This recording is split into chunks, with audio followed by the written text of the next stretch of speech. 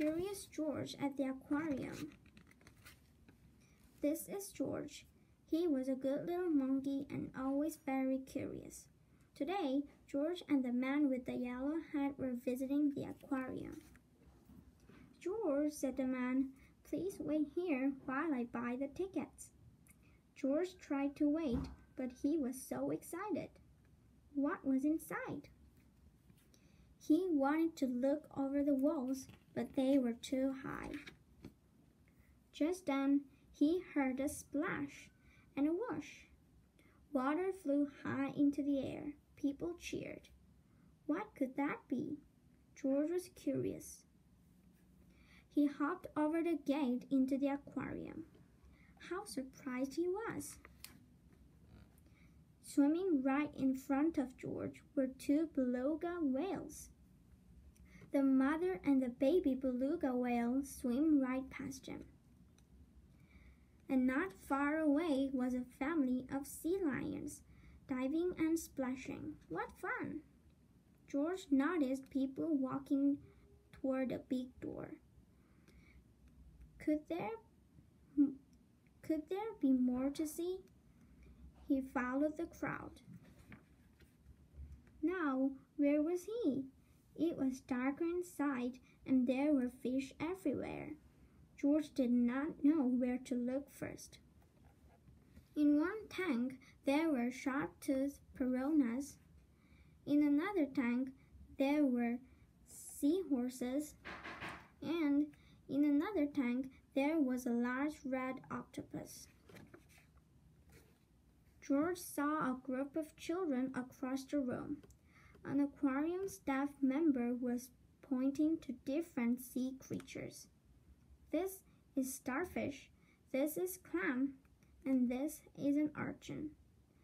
Nearby, there was a long, low, colorful tank. It was perfect for touching. George was curious.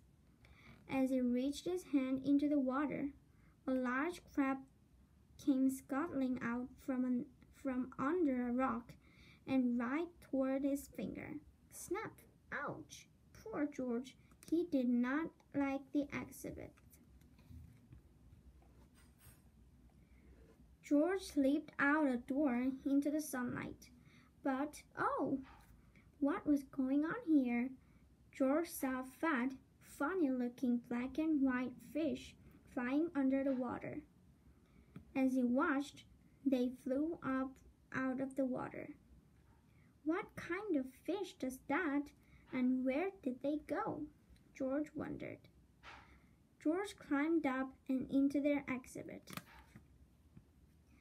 They were not fish at all, but penguins, of course. George hopped like a penguin, flapped his wings like a penguin, and waddled like a penguin.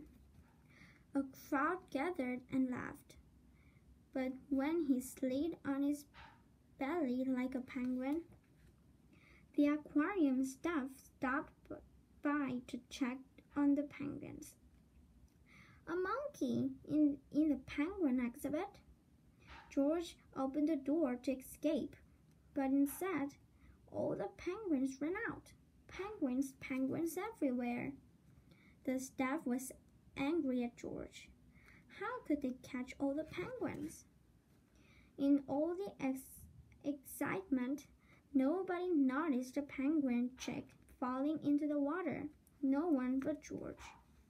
The baby penguin hadn't learned to swim yet. As only a monkey can, George scaled the rope hanging over the beluga tank and swung over the water, saving the chick. The director of the aquarium and the man with the yellow hat heard the commotion and came running. "That monkey helped the baby penguin," said a bowing crowd. "No one else could have saved him," said a girl. The director thanked George for his help and made him an honorary staff member of the aquarium. George said goodbye to his new penguin friends. He couldn't wait to come back to the aquarium and visit them again.